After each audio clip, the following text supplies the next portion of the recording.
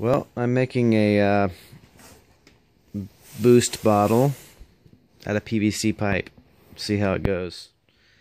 1.5 inch PVC. I drilled a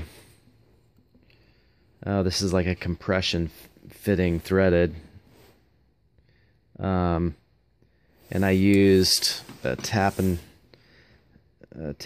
drill bit. That's a 10 millimeter 1.5. Actually, the threads on this are the 1, not the 0.5, but it actually works. And I put some Teflon tape for fuel or for gas on here, and then I'm just going to cut this at 6 inches and put these on the ends, and I'm going to use a just PVC glue and see how it works, and paint it, you know, kind of to go with the bike, and see how it goes. And I'll let you know. This is part 1.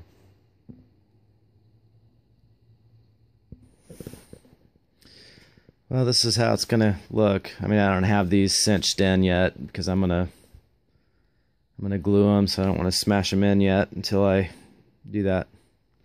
So, but that's kind of what I'm thinking. Let's see here. Here's my bike, and then my son's bike. So we'll see. I was thinking of putting it kind of up in here, up in this area. Going with it like that.